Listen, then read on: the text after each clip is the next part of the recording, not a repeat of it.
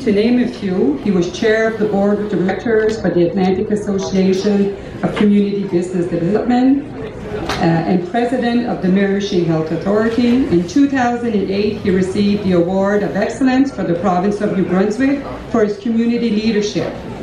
In 2011, he received the Kent County Citizen Year Award.